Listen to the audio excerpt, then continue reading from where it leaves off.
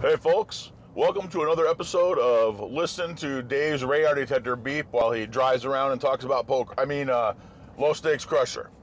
I mentioned in a couple of different videos here already about limping, and I threatened you with the prospect of a limping video.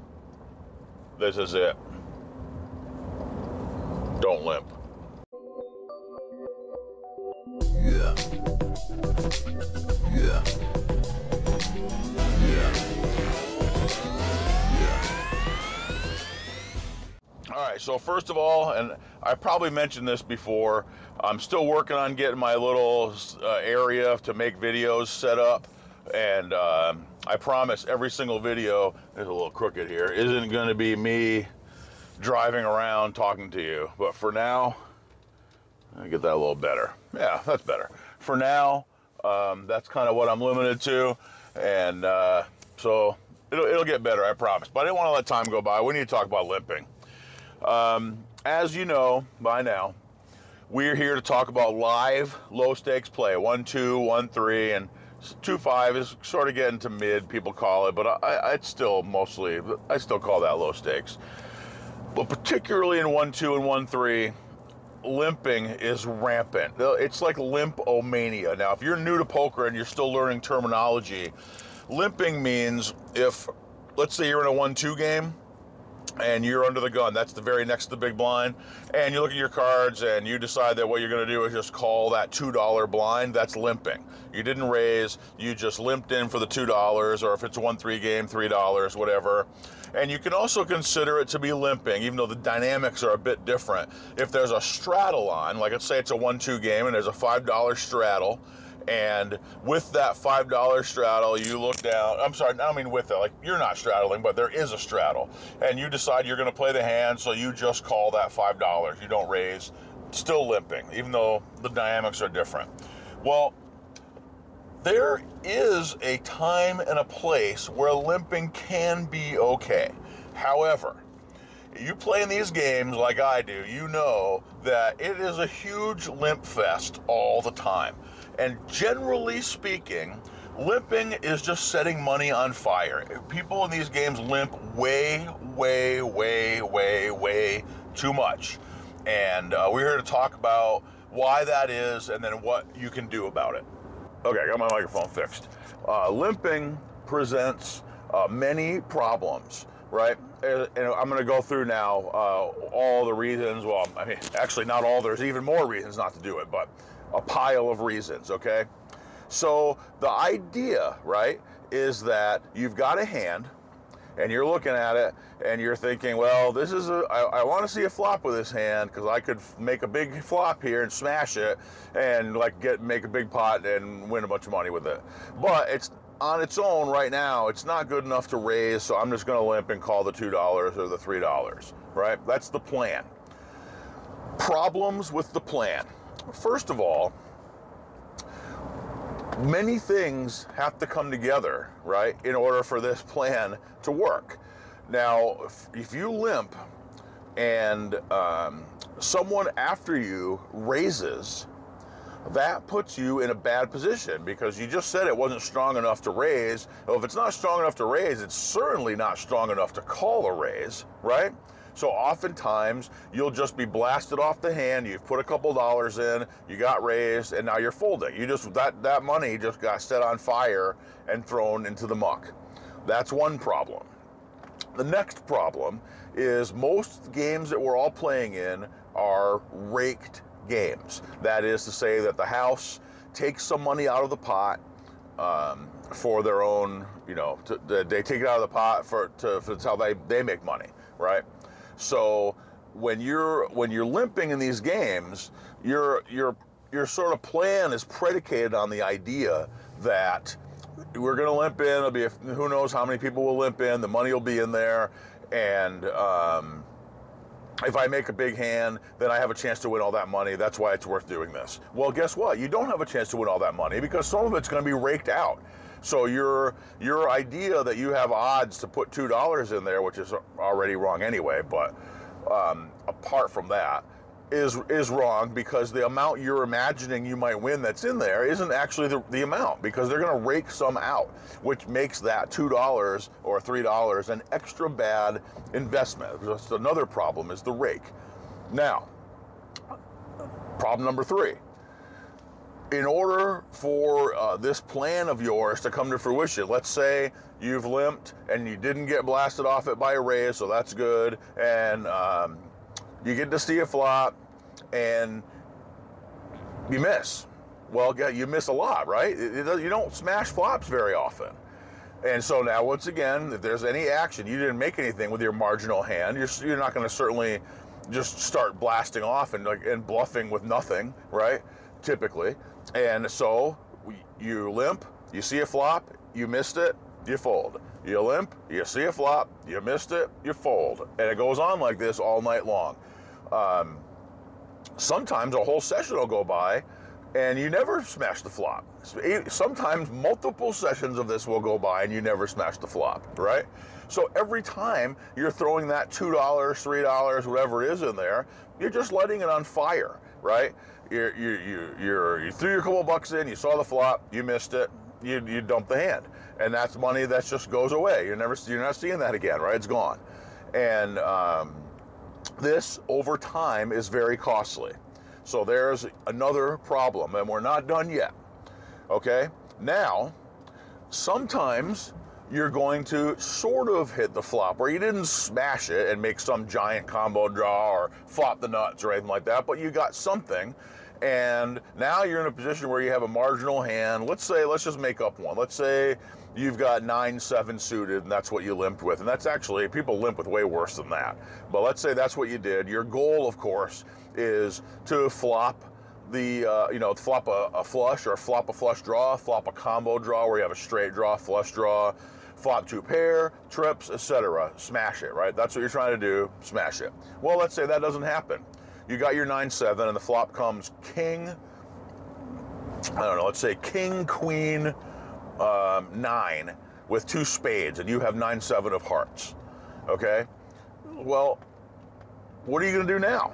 You've got a piece of it. Are you going to just decide that's not enough and just fold as if you entirely missed? Are you going to try to get fancy and put yourself in difficult spots with bottom pair and a not very good kicker with very little equity? And when I say equity for the turn, what I mean is there's not very many good turns for you that are going to make your hand a lot better. You don't have a flush draw. You don't have a straight draw right now. You maybe have backdoor draws, right? But even so, they're backdoor draws to the bottom of the straight with your 9. Right? Bad situation. So pretty much that, once again, that money's been lit on fire. Okay, more problems. Let's say you do smash the flop. You, I don't know, with your 9-7, let's say you flopped 2 pair. And you're like, oh, look, finally I've done it. I've limped and I've flopped my 2 pair. Time to start raking in the money. Well, not so fast, because another thing has to go right.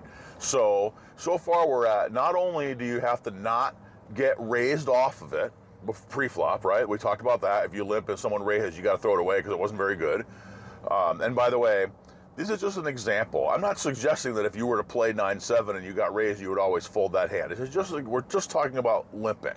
So, well, let's not dig too deep of a rabbit hole. But yeah, so first of all, if you limp, you've got to avoid getting blasted off of it by a raise and you had to give up. That's one thing. You have to remember you're losing some of the money to the rake. That's not good, right?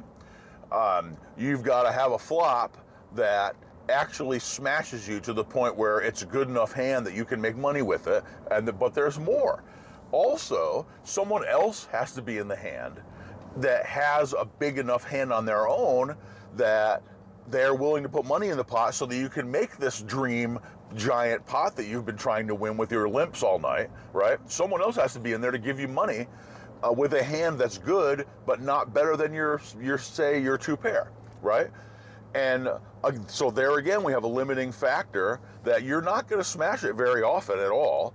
And when you do, you're still not done. Someone else has to have a big hand.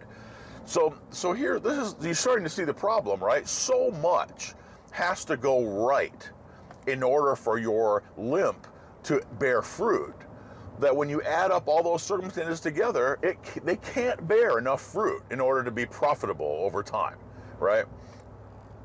That, in a nutshell, is why you should not limp.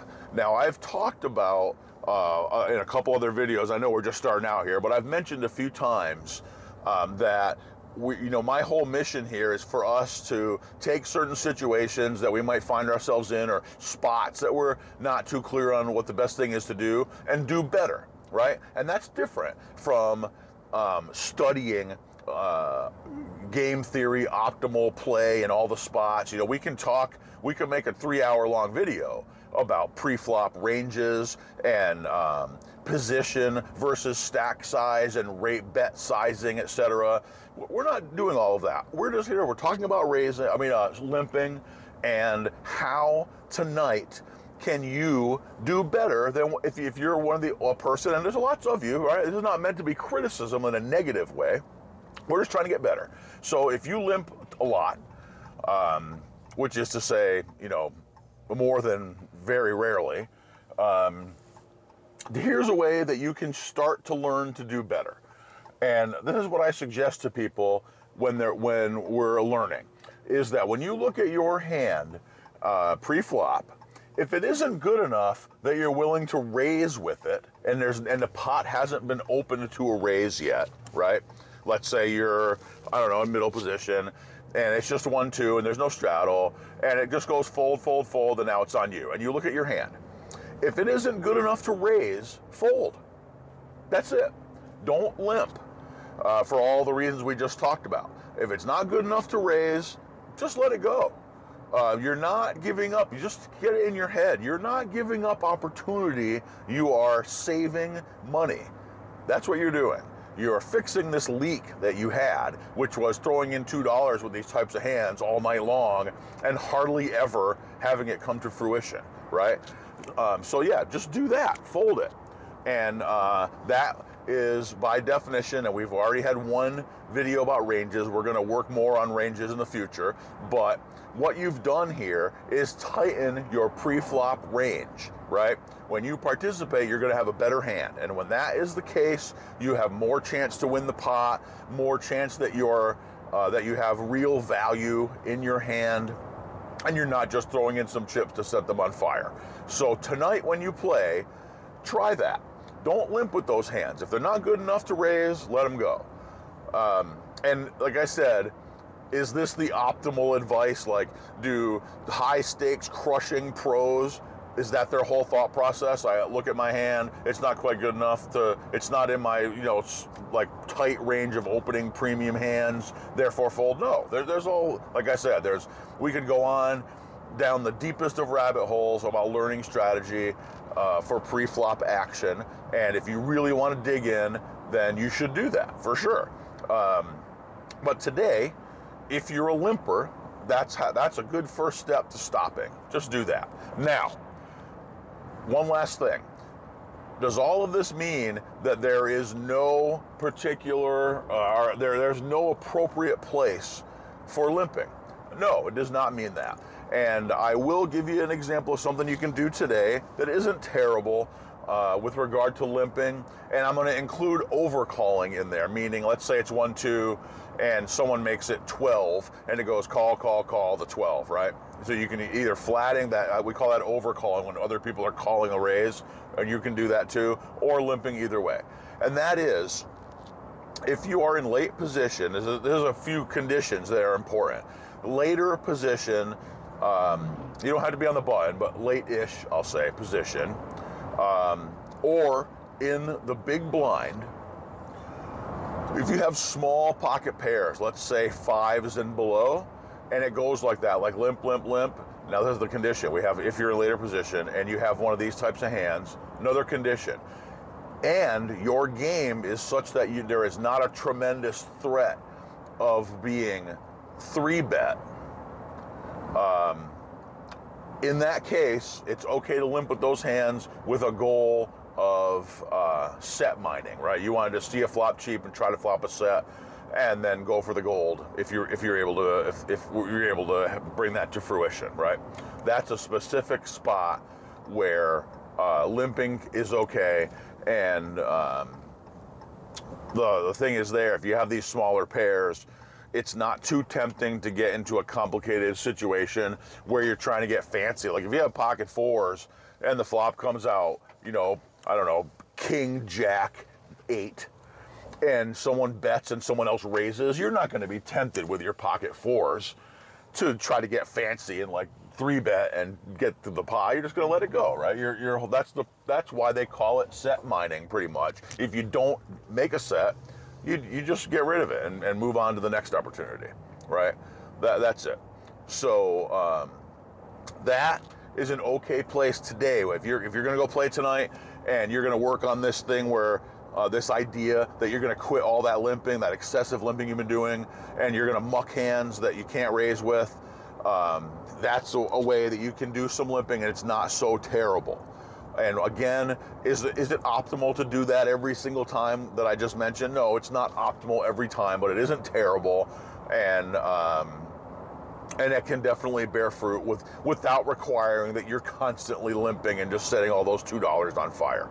And by the way, in addition, one last quick thing about that late position limping with pairs, you can also do that in pots with hands that play well multi-way pre-flop, and I'm talking about like middle suited connector type hands, 6-7 suited, 7-8 suited, hands that can really flop a lot of equity against other people's holdings.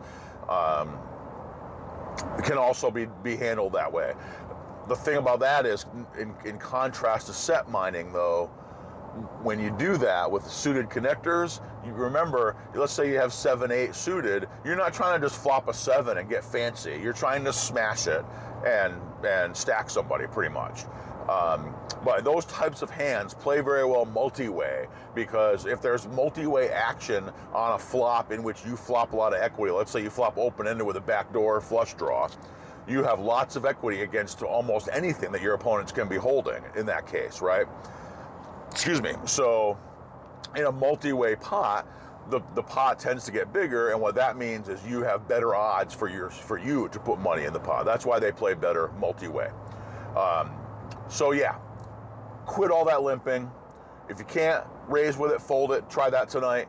Go ahead and limp with some smaller pairs in later position or suited connector type hands that play well multi-way post flop, and give it a go. But quit setting all that money on fire. Thank you very much for watching. I can't tell you how much I appreciate you all coming and watching these videos. They're going to get better. I'm going to work on it, I promise. I know that it's probably already getting old, these annoying bad audio driving around videos where I ramble at you. I'm going to get better. I'm working on it. I haven't had time for the home studio. I didn't want to ignore you all who have taken the time to watch the videos. So thanks very much. Like and subscribe, and see you next time. Go do some low stakes crushing.